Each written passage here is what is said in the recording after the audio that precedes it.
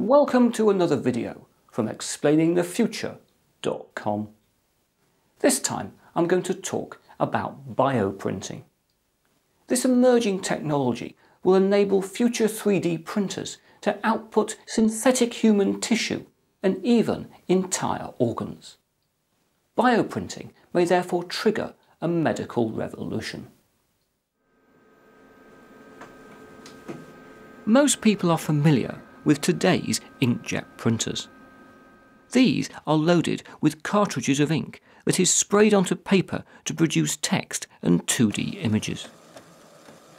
In a similar fashion, future bioprinters will be loaded with cartridges of living cells. These will then be output from a bioprint head that will move left and right, back and forth, and up and down in order to produce a 3D object. Bioprinters will output many types of cells, as well as a dissolvable gel to support and protect the cells during printing. Organs will then be built up in a great many layers. Over several hours, a complete replacement kidney, liver, heart, or other body part will thereby be created. Today, one of the pioneers of bioprinting is Canova. Here, scientists have already bioprinted experimental human blood vessels and even animal cardiac tissue.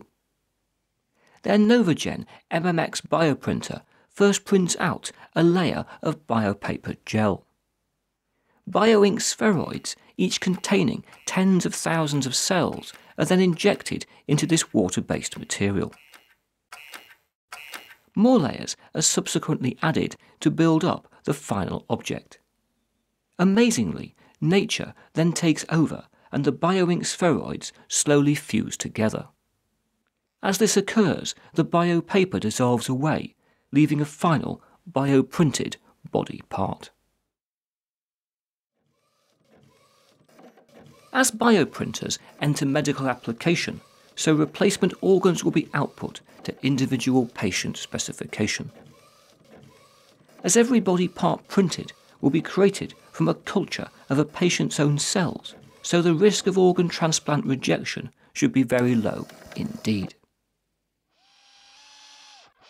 Some future bioprinters are likely to add cells directly to the human body. Sometime next decade, doctors may therefore be able to scan wounds and spray on layers of cells to very rapidly heal them.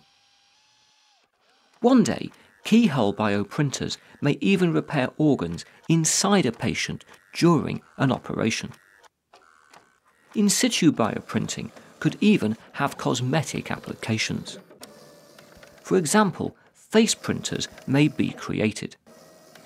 These would evaporate existing flesh and simultaneously replace it with new cells.